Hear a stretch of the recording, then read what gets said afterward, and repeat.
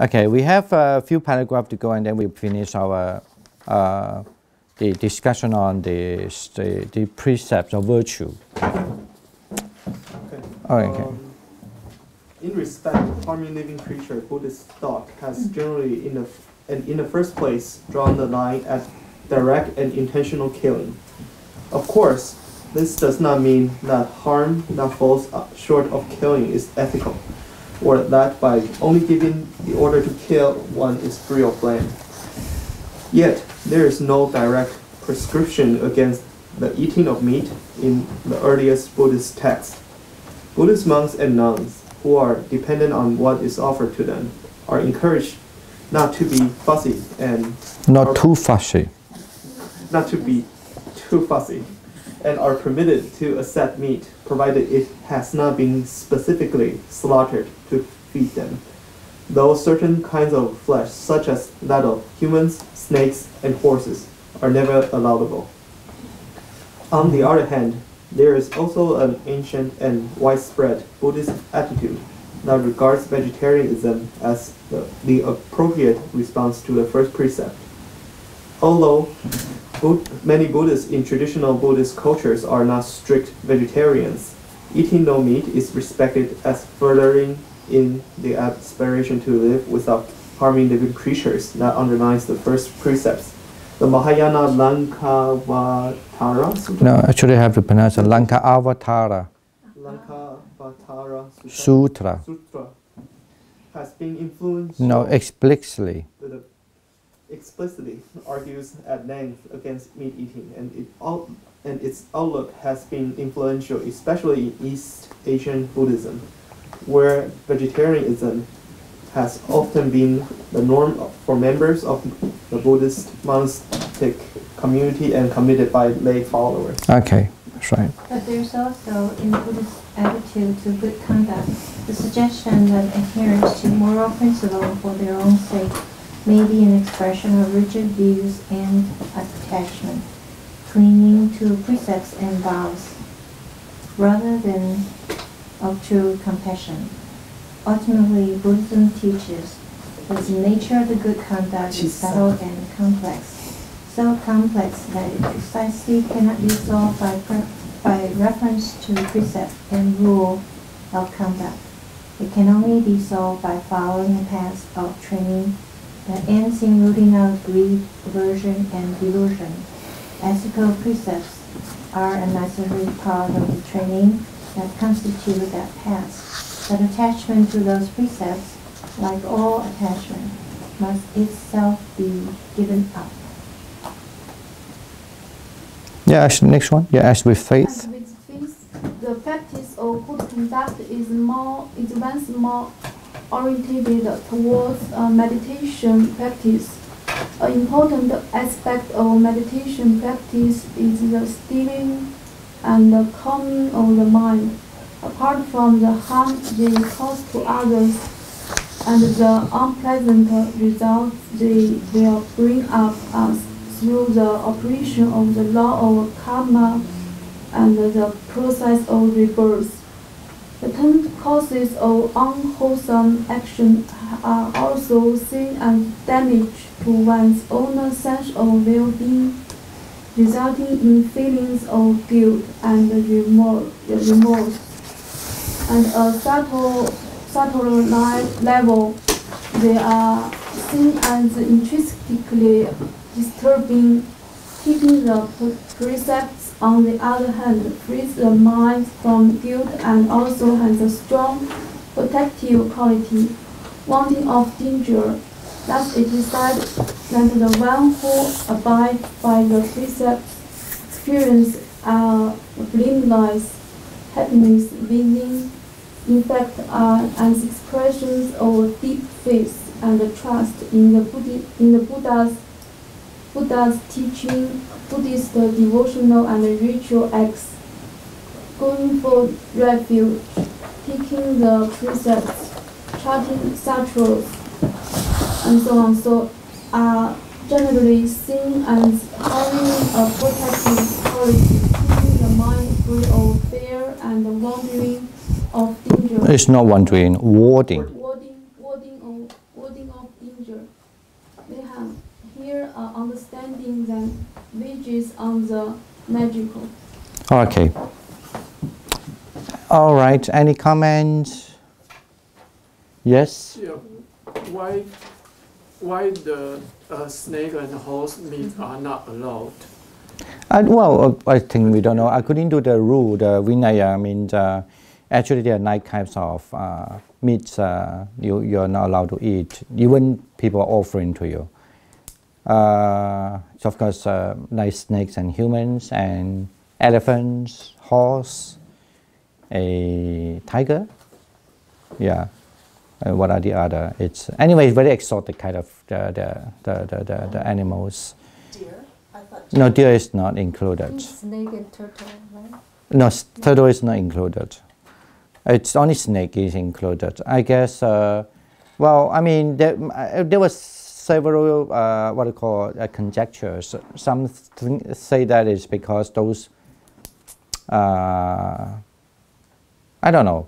Some think that it's because social in society people who are eating those meat are really, really repulsive by most of the others. So that's reason and so forth. But not for the Chinese Cantonese people. But anyway, but unfortunately, the Cantonese people are very famous for eating those kind of exotic kind of food. No, they don't want to say. They don't say everything, but it's exotic. I think what are they? I cannot remember. They are 9 kind of ox. No. Cow is not included. No, cow is not in the list. In the list. No. But I thought they are sacred. No. I thought I don't know. Maybe dog. I don't remember. Maybe dog. Yes, dog is one of them. Yeah. Okay. Dog, snake, elephant, horse, monkeys. A monkey. And I think tiger, either tiger or lion. Yeah. Okay. And my memory is fading away. Actually, I remember my one of the very famous Abhidhamma teachers in Burma. Anyway, even now he's one of the famous Abhidhamma teacher. So he was my teacher too, and when he attended master class in Sri Lanka, we have to write like a master thesis. His thesis about vegetarianism, against vegetarianism, because he was so fed up with the people, especially the people he met like in Malaysia, where he went for missionary, always believing that actually when you study Buddhism means you are vegetarianism. He really hated the idea so much. Not that he disliked vegetable, you know what I'm saying, but he didn't like that kind of idea. Like he told me that he's almost feeling like because he was brought up in Burma, so he never had this idea thinking that being a Buddhist means a vegetarianism. But he was surprised when he left the country, started, and then he was almost like, what? You can eat this meat and that. He told them, according to Vinaya, I can eat, but I cannot only eat this 9 types of meat. So that's his paper. I had to. I have the paper with me. I remember, but I don't know where. So I should. So he was putting that kind of argument about how the vegetarianism came along later on, and then certainly according to the monk rules, especially how the monk, because as a monk the rules is important, right? And how the monks really take care of the idea of a vegetarian, understanding this kind of thing, including this 9 type of meats. I forgot the reason. He maybe have some other exam there. It's okay, but I just know we know there's a rule that we don't take snake and all sort of thing. Yeah. Elephant, horse. Elephant, horse. Snake, lion, tiger, leopard, bear, and hyena. Leopard. Leopard, yeah. Leopard, bear, and hyena.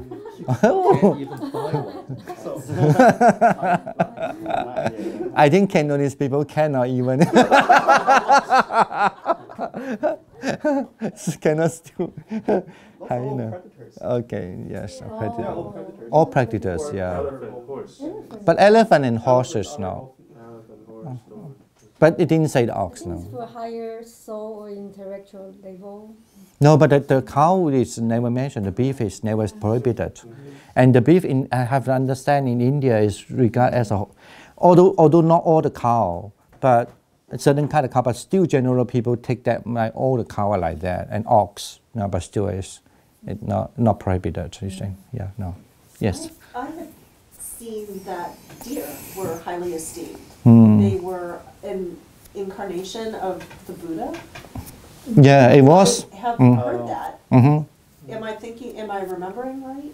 Yeah, but actually the Buddha was reincarnated, even was a monkey too. Not the reincarnation of the Buddha. It's technically weird. Not Buddha, not the term. Bodhisattva. Or the Bodhisattva. Yeah. So it means someone who hasn't attained Buddhahood yet. Yeah.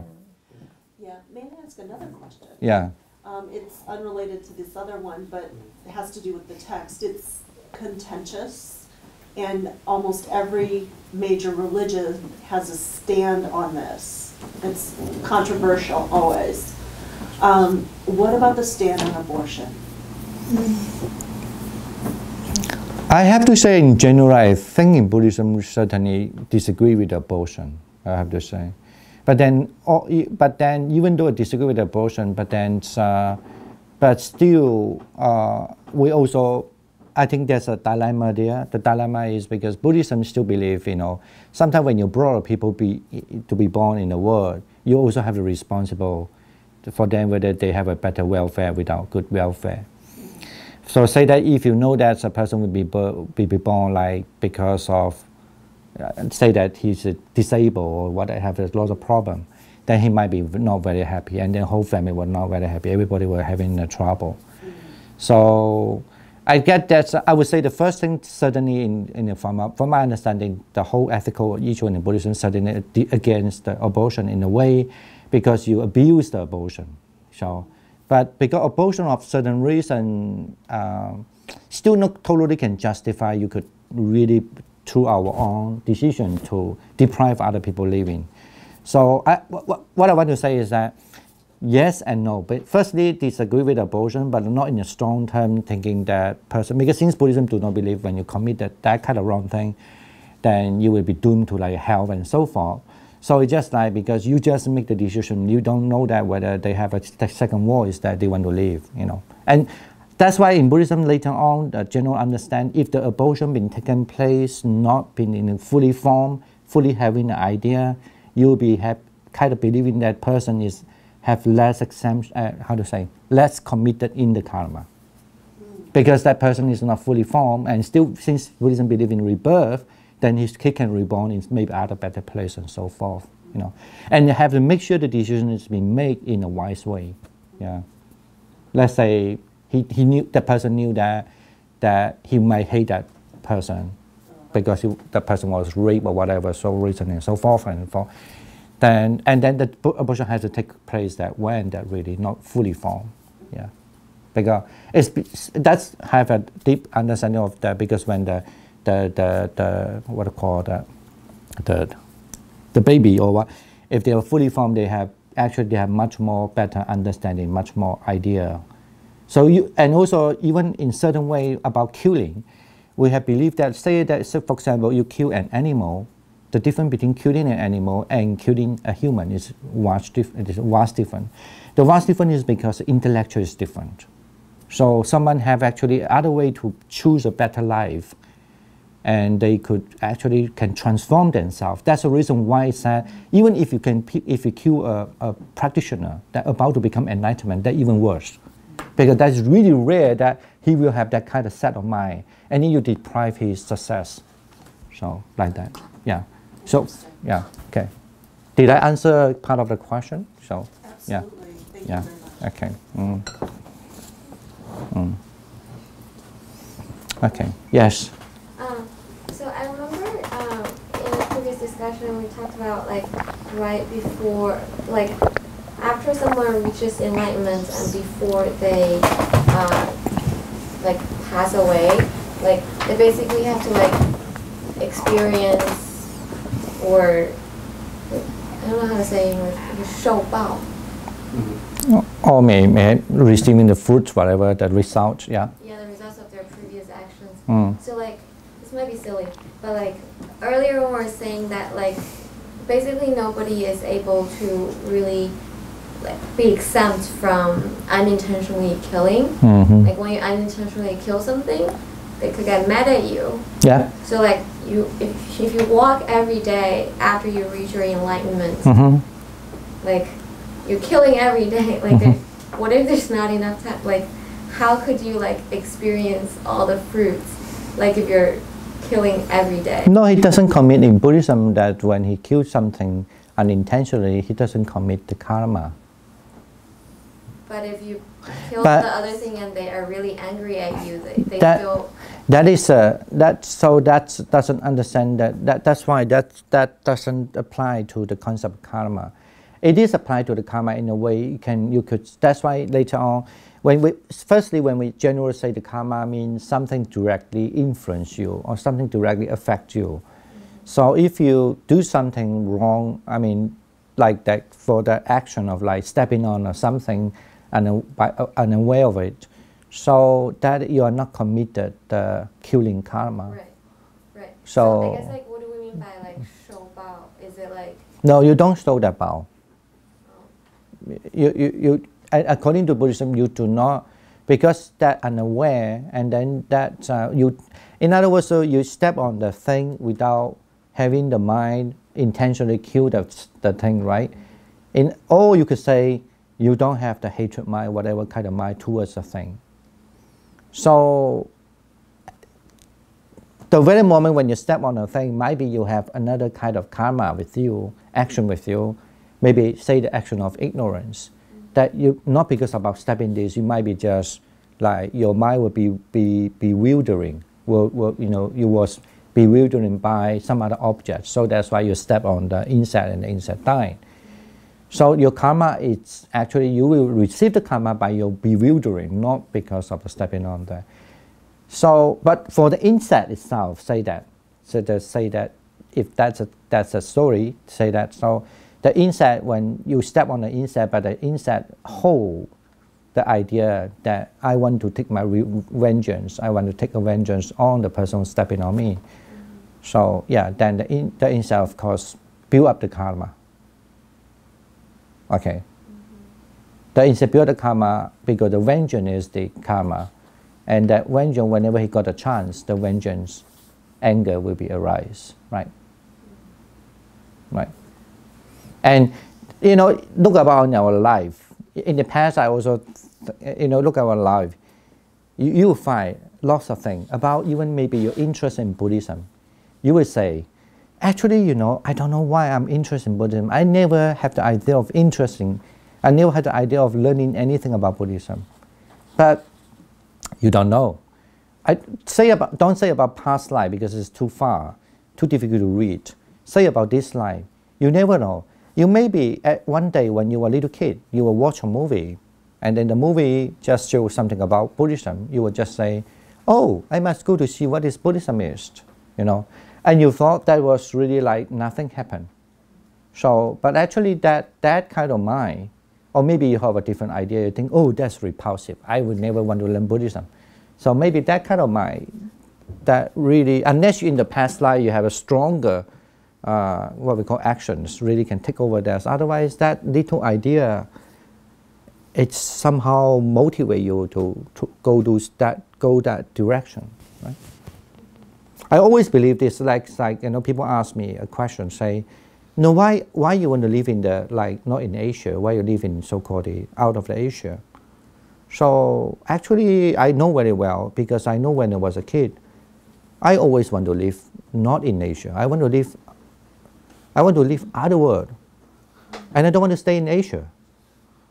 And if I don't remember that, of course, I would say, no, I never thought about it. Actually, I did. I know very well. I sometimes, especially when I face suffer, I somehow think I can be out of them suffering when I live in the West. I don't know why I think that.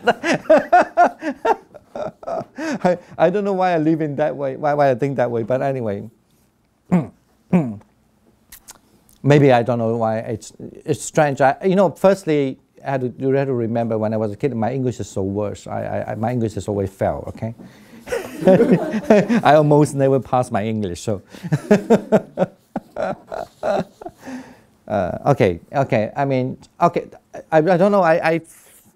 Of course, I have to say, sometimes when we discuss about the karma, it's a very complicated topic. But I like to put it this way, in order to understand the karma in a general way first and in a simple way. First, understand karma actually is always goes with the intention and it has to go with the individual. However, you know, when two individuals together, it becomes nothing just about the individual already. It's more about the whole, what do you call? Network of karma. The network of karma. Yeah. What? Network of karma. Karma. What is that? So, Yeah. because karma is not just you and I, it's like it's everything. For example, like you could say that now, like when a family, how they look after a children, right? A child or children. So it's not just an individual karma, it also can be a network of karma, right? Okay. So every family is like a network karma altogether? No, usually when we say the network karma, I mean, it's not about individualism, but it's more like a group of people already. So.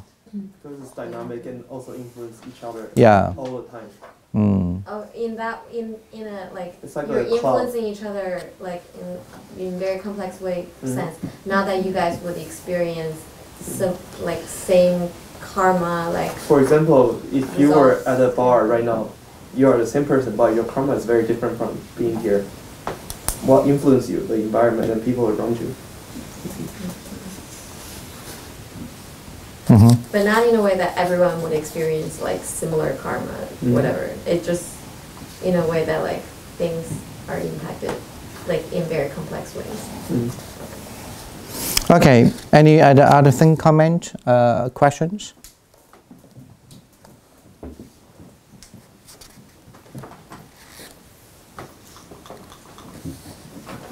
No question? Very strange. Okay, if there's no question, we're back to one subject before we have half hour to go, and the practice of calm meditation.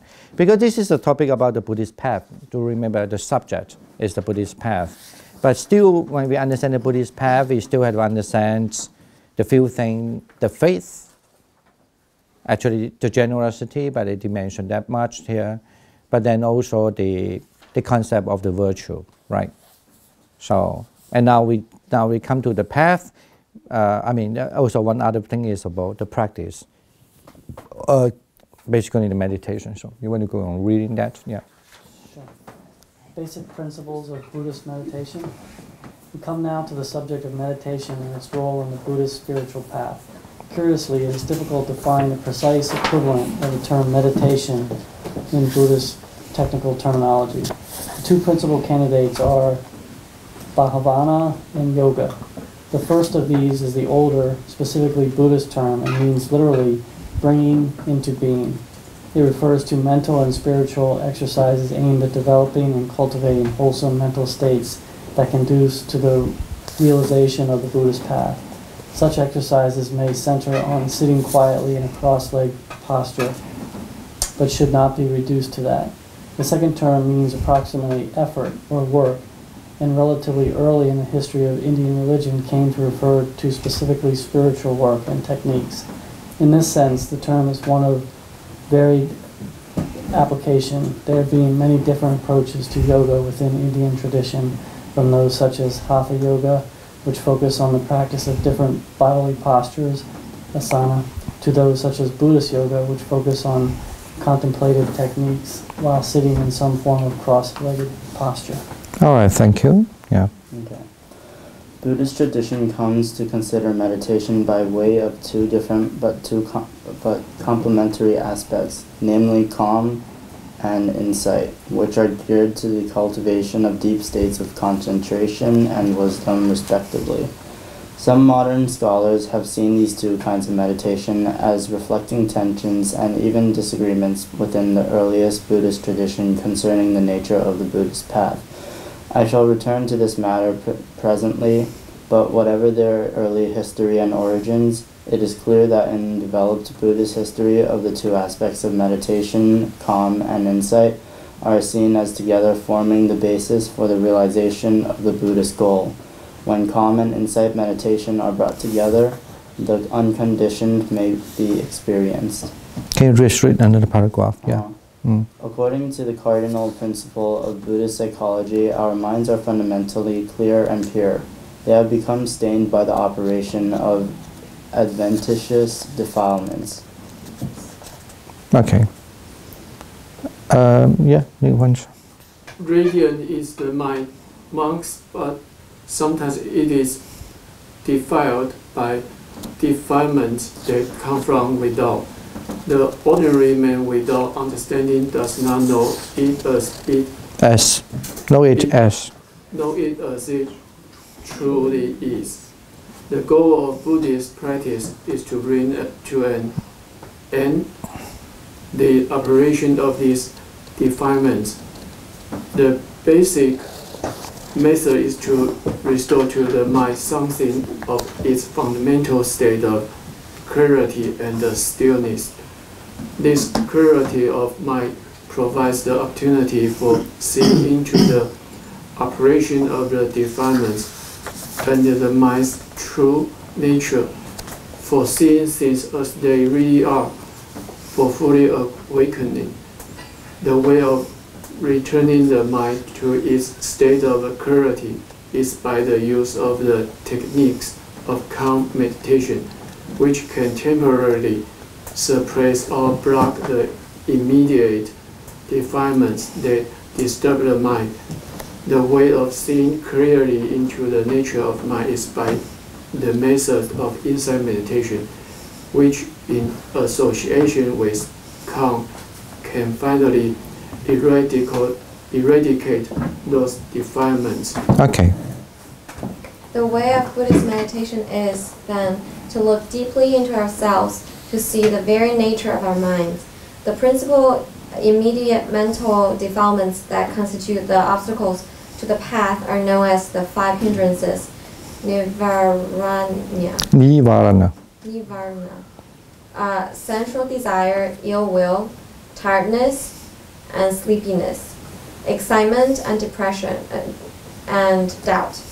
An ancient simile compares the mind that is continually prey to the 5 hindrances to a bowl of water disturbed or contaminated in 5 ways: mixed with red dye, steaming hot, full of moss and leaves, ruffled by the wind, mudded, and in a dark place.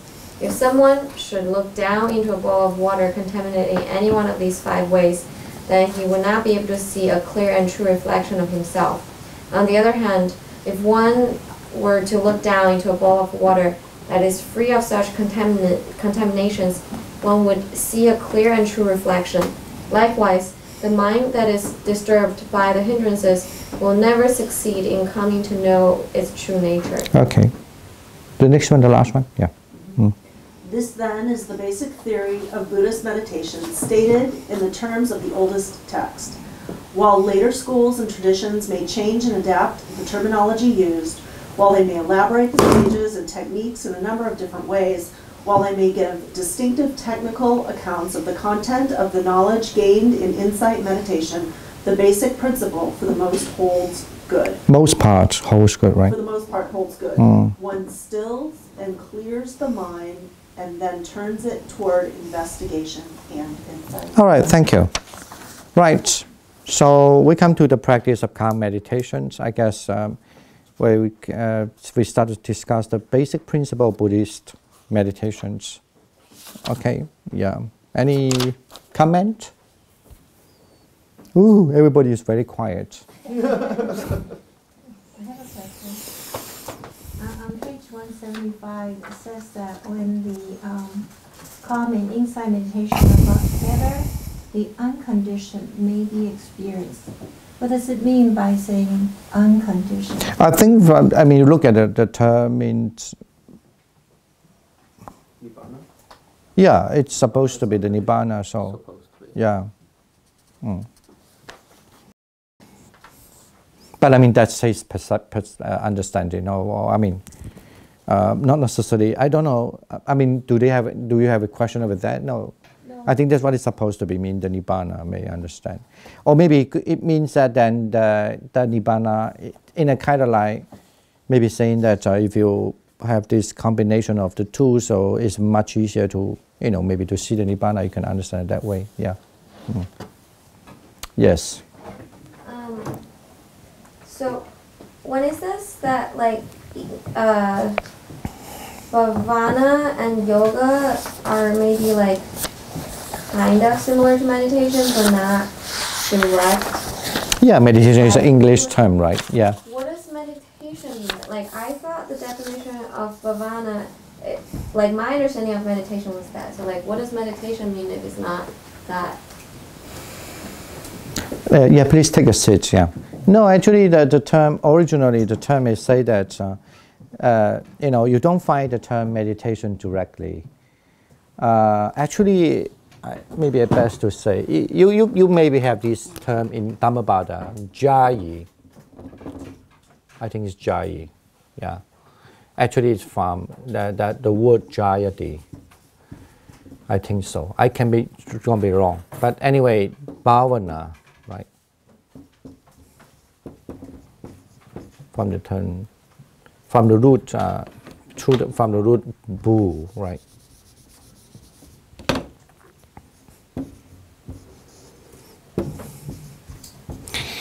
And then you have the term.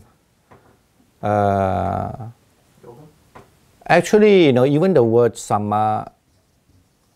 samadhyati, yeah. From the word sam plus e, just let me say. And now yoga, so it's from the root actually yuj. I forgot this is from the root. I could be ja, but since I'm not sure now, I don't want to write it now.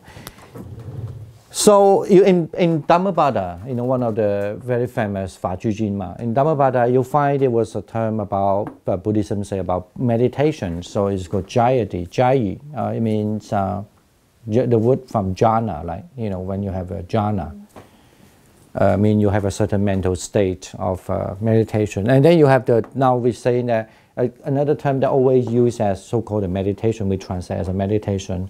Sometimes in Chinese translate as 行嘛, 修行嘛, 就是这个, the 修行 in Chinese usually. In English it translates meditation.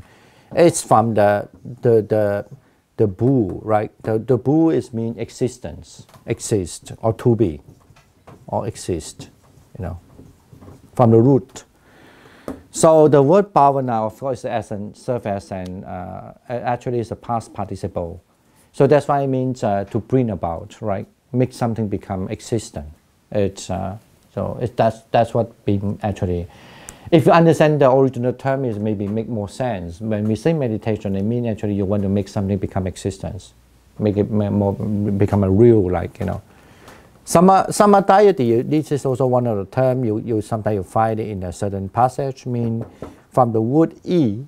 It means goes, some mean one direction, just go to one direction. So it means, so you could say, bring to one direction. So so sometimes you could understand 专一吧, in Chinese, 就是 focus. So yoga, the word from yuj, if it take at the root, it means connected, connect. Actually, it's like I just mentioned this word before. In old day, that's the same as English word like yoke, So connect. But generally, yoga in Buddhism been understood as an effort. So, but in the Indian, even there's an argument about Indian because Indian this kind of religion have a long time. The yoga, the term has been used for long already. So. But nowadays they like to say, I would say it's highly influenced by so-called certain Indian text saying that the yoga, it means by connect to the God, something like this. Anyway, but there's still some argue that actually the Buddhist understanding maybe have carry even much more ancient way. I don't know. This is not my subject, so I'm not here to I just say that yes, different opinions about what the yoga means. Okay? But I want to say that do not just think what people telling you now, but in ancient time the yoga maybe have a much more other meanings too. Okay, so yes. Like this, maybe it becomes an English question then. Like, what is meditation? I don't want to answer. That's why I'm saying that if you have to understand, since you study Buddhism not now in the superficial level already, actually you're doing it deep into what the Buddha is teaching. The Buddhist teaching do not have the term in English as meditation. The term bhavana always used. The bhavana sometimes been translated as a practice. So the practice, of course, it's mean you. That's why the meaning you could, if you don't want to translate literal, how to say in abstract sense, but you want to translate more like literal sense. It means it did say that, right? Bring, how to say? He say, yeah, bring it about. What it does mean. But of course, in English, you cannot say, now we are doing something, bring it about. You know, you must be, you have to go to mental hospital. So, what are you talking? So it's so that's why what do you have to bring about? You know what? You know. But then once you understand the real meaning of bringing about, then I guess you get more sense of why the Buddhism talk about meditation in this way. Let's say you learn the meditation of, you learn the bringing about, the method of bringing about the love. It makes sense, more than meditation, right? Am I right? Like metta bhavana, okay? The word metta bhavana, it means love, bhavana, right? Bhavana. What is that? That means you bring about the love. Right? So I guess it's make more sense. You bring about the compassion. Because they bring about the bhavana, then this bhavana means meditation, means we bring about the 修行. So that word actually have a lot to talk about. Like you bring about mean like you cultivate it. You need to do it again and again. And you must be able to sustain it. And you have to be able to sustain your love as long as possible. And that, by the sustaining of this kind of love, it will give you a different kind of spirituality arise. And that kind of spirituality called jhana, right? Then you are able to enter a different kind of the bringing about. You're bringing about a different jhana. There's a chana, chanting. So then you have this first jhana and so forth. And then by that, so your love becomes subtle and strong and so forth. And blah, blah. I think this is, meditation is an English term, of course, but I mean just, but I think I would, nowadays I'd rather ask you to understand the original term, say that we are doing bringing about. It's more appropriate, it makes more sense. Say that when you are mindful of hatred, then you know that you are not bringing about that. You have to do meditation, means you have to bring about your love. So when your love is there, then your hatred will disappear, right? So I guess a follow-up question, does bhavana only bring about jhana, or does it also apply to insight meditation? Yeah, insight meditation. So it also brings about... It brings about wisdom. You bring about understanding of the suffering and so forth, and unsatisfactory. So that, and then this bring about have a very different level. We are going to discuss later. And then the level of sometimes you do the direct experience, sometimes you do your inference. So something bring about to you, right? Some understanding, right? So that's what I mean by meditation. I get then you do not be hooked up by the word meditation mean. Actually, and I think the term carry even much more flexibility. It's not restricted in any form, right? It's like you're cultivating something. Yeah, you cultivate something is not restricted in how to say, not restricted in any form. Like people thinking meditation means always sitting there. That was not true. That's not true, right? Okay. Any other? Somebody feel very difficult? What it is to do with me, with my life? I do have a question, but not specifically to this topic, but it's kind of related. Mm-hmm. My brother is a very, he's a Christian. Mm-hmm. He prays every day. Mm-hmm. If I if I tell him you keep praying and focus on praying, would it be possible he get into a state of the samadhi? Yeah, you could. But of course, even the same thing, I couldn't talk about that, but I could say only like in Buddhism, when you contemplate the Buddha, for example, you contemplate the teachings, or you contemplate the saintly persons, like if you never have a deeper meditation experience, but you just know how to contemplate, like praying, you keep on. Yeah, you can develop certain of the samadhi, but in Buddhist tradition believe that by just only contemplating the Buddha and like the Dhamma and so forth, you can only get the upachara samadhi, mean the access concentration. You cannot go further deeper concentration, but you can have the what we call the foundation, the foundation of concentration. Yeah. The foundation is the access, no, the 进行定, access concentration. Yeah. Yes. When I was trying to learn meditation, Mm-hmm. I read a book, Mm-hmm. and it was talking about all the different types of meditation, Mm-hmm. that they're not limited to yoga and sitting cross-legged and Mm-hmm. doing the type of meditation Mhm. that's common in Buddhism. Mm-hmm. In the book, it also said that every major religion in the world has some sort of meditative practice Yeah. associated with it. Mm-hmm. I thought that was pretty interesting. Yeah, because actually we have to understand this way, because here, as I say, the word we originally, since we're back to the Buddhist teachings, yeah, the Buddhist teachings, we use a term, so this is what we are discussing now, the term is called bhavana, mean you could understand as a cultivation, right? The cultivation, especially for, we did read that part already, that we divided into two parts of it, two systems. Then he also argued that some people may not necessarily agree with that. But for sure later on, definitely we divide into two systems. One is called calm abiding, you could say the concentration system, and the other is called this insight meditation system. Now, when we first say about the first one, like the calm abiding or the concentration system, it's all about, you could develop that because through generating a good mind, or because you're generating, or because you have the faith of certain thing, okay, of someone, or because you're actually able to consistently let your mind not to be swaying.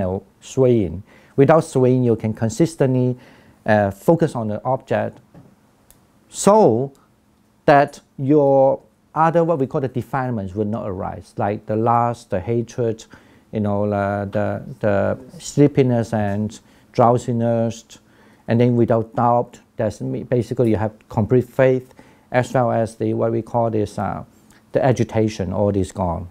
So when this kind of elements been diminished, then the samadhi, mean the sense, what we call, which in Buddhist term means samadhi, is there. Then you can understand all religion can apply to that, because it's never been like to be only the Buddha, whatever. No, even Buddhism never believed that. It can be any object, but providing that kind of object can give you joy and faith and strong will, right, like that. Yeah.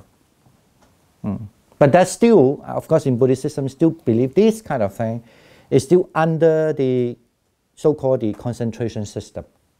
Okay. All right. Yeah. Any other comment? Because I think that we have only a few minutes, I don't think we are going to read this Still in the Mind. Still in the Mind actually is the subject about what we are going to talk about, samadhi, concentration. And then I will ask you to go back to read that, and then look at the traditionally we have the 40 kind of meditation subject matter on the table.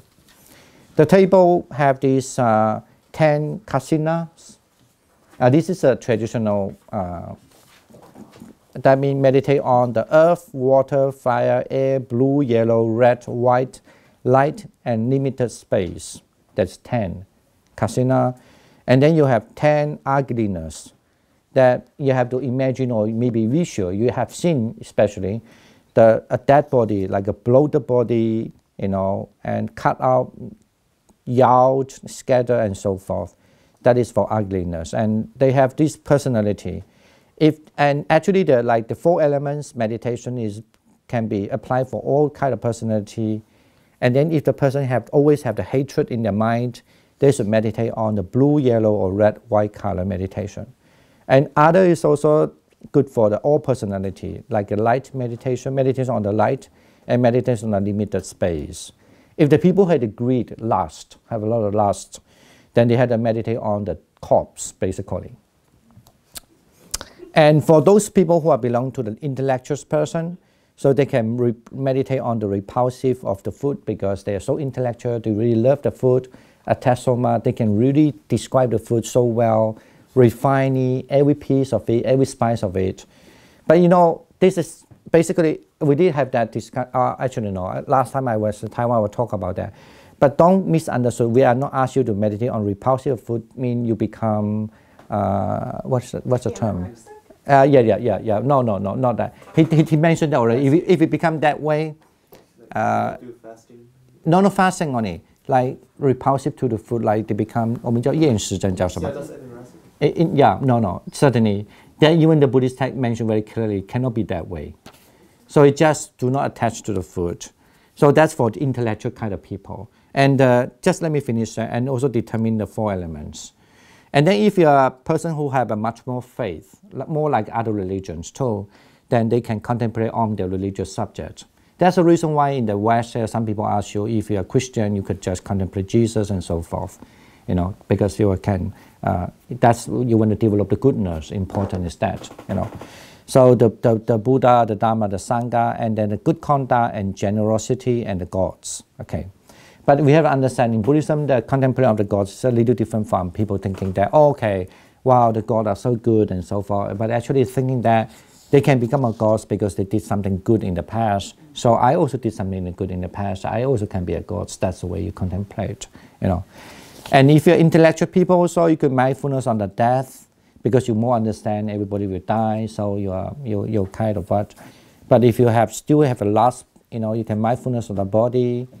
And then if the people always have a discursive mind, the mind cannot be focused so well, always scheduling away, agitated. So then you could do the mindfulness of breathing. That's what we usually do on Saturday because it's just on one day, and I thought it's much easier for people to practice the breath meditation because the discursive thought is really always happening. When we are free, the thoughts start to think about country. Not that you don't, especially you are not on the subject, right? Then it become a worry to you. And then, and also, intellectual people also can meditate on the peace, okay? And people who also, this is usually when, nowadays we just do that, like when you have a retreat, we have few days, more than few days, usually we teach this. The next one, the call for immeasurable meditation, because a person who have a hatred in the mind a lot, so they learn meditation, how to bring about the loving kindness, the love, the compassion, the sympathetic joy, and equanimity. Because this kind of feeling always gives you a really good feeling, right? Good, happy feeling. And other personal type, you can practice this other formless meditation. After that, you can also see the level. The level actually just to tell you that if you are the faith type of person, you can do the 10 recollection, the collection of the Buddha, the Dharma, and Sangha, but the higher level you can achieve is only the access concentration, meaning the foundation of Buddhism, 就是我们叫进行定, the access. The other, you see that they have a list there, 1 to 4th jhana. You can practice like for example, like we back to our 4 immeasurable. The meditation on loving kindness, meditation on compassion. From this method, you can enter the 1st to 3rd jhana. But when you meditate in equanimity, you can enter not just the 3rd and 3rd, but you can enter the 4th jhana, like that. Okay, all right. So, and just contemplate the repulsive of food. You cannot access to higher jhana, but you can have access concentration. Yes, what is it? Yeah. Mm-hmm. So, does it mean that people who really love food are intelligent? I don't know if it goes the other way. I don't go that way, but I think the intelligent here, because the word means people are smart. I think not love food because people really know the detail of everything. must be smart enough. I mean, in old days especially, I guess. It's like the same thing when the people can aware every small detail, like music and food is one thing, and then definitely these people, if they want to study something, they definitely they can do, right? I believe that actually. I believe that because when I was young, I'm not that smart. I don't feel anything. But I know that when I become, I won't say I'm smart now, but when I become more aware now, actually I aware more things. So I don't aware just like I don't feel. I would not. I know. 就是 in Chinese 不会伤害你的粗鲁的人叫什么说 Be a bowl in the China shop. You become very delicate. No, are you delicate? No. 细心啊 yeah, when you become, yeah, when you become 就是 when you yeah, maybe when you are more particular, so you started to, I guess so. That's what in Buddhism called it. Maybe you are much more like particular person that mean, I guess maybe intelligent is not good translate. You could translate as a particular person, yeah. Because of the more subtlety. Yeah, you know the more subtlety, yeah. You more subtlety. But then of course if you want to have a higher attainment, that can be a little problem to you. We are not asked you to put that subtlety, but it's just like you have to also must know that can bring you a little other problem. For example, you attach to the food too much, like that but you can see that actually here is not regarded as a really bad thing. It's because Buddhism didn't say that there's a foolish person, but they say the intelligent person. You could say they're a particular person. Okay. Okay. All right. Yeah, I guess we should end the class today. Thank you for your comments. And then if you can make it this Saturday, 8:30 to 9, because we have this refuge program. But I don't mean that you have to come here to take refuge, but at least you can hear what is the refuge mean. You can just attend that explanation. Okay. So all right. Okay. Thank you. And we do the transfer merit. We will end of the class. Yeah. By means of this meritorious deed, may we all not associate with unskillful persons and always associate with wise person until the day we attain Nibbana. All right. Sadhu, sadhu, sadhu. Thank you. Thank you so much for all your coming. Yeah. Thank you. Okay, good.